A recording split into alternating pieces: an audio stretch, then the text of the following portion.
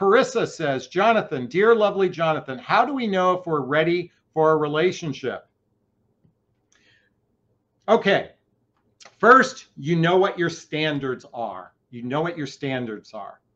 As I shared earlier in this video, my standard is we spend 3 or 4 days and nights a week together doing shared activities, hobbies, mutual interests, spending time with family and friends, traveling together, teamwork building skills, both in our personal and professional life, intimacy, both physical and emotional intimacy, with the desire of either moving into or getting married. Ultimately, it takes this one thing. I believe this is my latest conversation that's been going on in my head to really help you get clarity on what it takes to actually be in a relationship, to actually be in a fully committed relationship. Folks, until human beings can reach that point of saying, I'm willing to take care of somebody, I'm willing to take care of somebody, you know, through thickness and sin, through thickness and thin, through better or worse, through sickness and health, through richer or poorer, until you actually can reach that point where you want that before you even meet a person, saying, I am ready to take care of someone.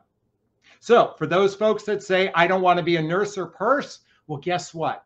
You're setting yourself up for failure, because I know what you mean. You don't want to choose men who are sick, and you don't want to choose men who are broke. I get it. But guess what happens? What if you fall in love with someone, you got married, and the day after you got married, they got sick and they lost all their money in the market? Would you abandon them, or would you take care of them? Until human beings reach a point of saying, I'm ready to take care of somebody, then guess what? Midlife relationships are mostly going to be casual relationships. Let me repeat that. Midlife relationships are going to be casual relationships until you reach this level of saying, I'm ready to take care of another human being. I'm going to tell you something. This awareness came to me just recently. Now, part of this is after my divorce. I'm going to be candid with you. After my divorce, I didn't feel very appreciated in my marriage, and we certainly had a contentious divorce. In fact, it was all about the money, the money, the money, the money. And I began to resent my ex-wife, and quite frankly, I began to resent women in general, because on some level, the dating process comes with expectation that men are supposed to be the providers and pay for everything without any genuine reciprocation. And it was mostly coming out of expectation. So I resented women for a long time, for a very long time. This is very sincere.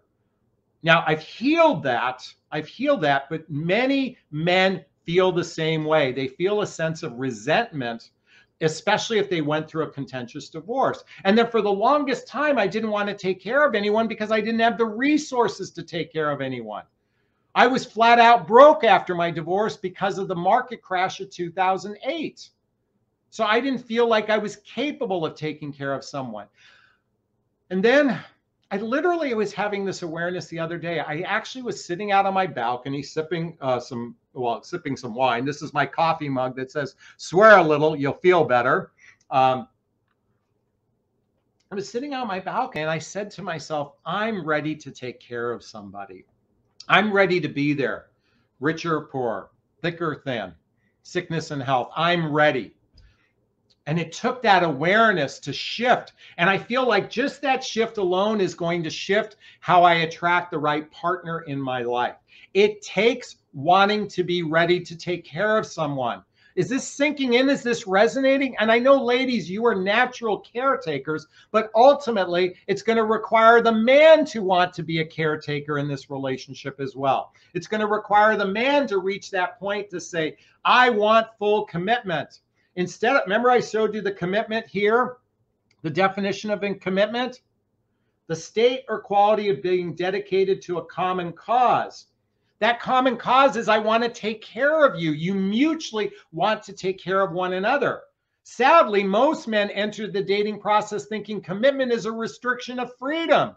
This is why I encourage you all to ask better questions in the dating process. This is why if you need some help, check out the link to a discovery call with me to see if working with a coach is right for you. I teach you how to ask those better questions early in the dating process so you don't spend time with the wrong guy you actually determine. And one, I'm going to give you a hint. The first question you should ask a guy, what does commitment look like for you? What does it look like for you?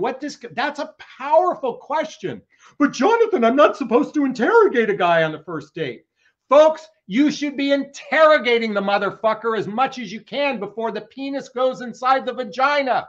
And if you haven't read the book, 8 Dates by Doctors John and Julie Gottman, you should be reading this and buying 2 copies before you have sex with a guy. And folks, you're not ready for a relationship until you know this book backward and forward and forward and backward and backward and forward. And you better also get the companion, not the companion book, but the book Nonviolent Communication by Marshall Rosenberg, because most of you women and men especially are terrible at your communication skills. So if you, listen, I know I was yelling. Let me take a deep breath. I yell because children, you're going to touch fire.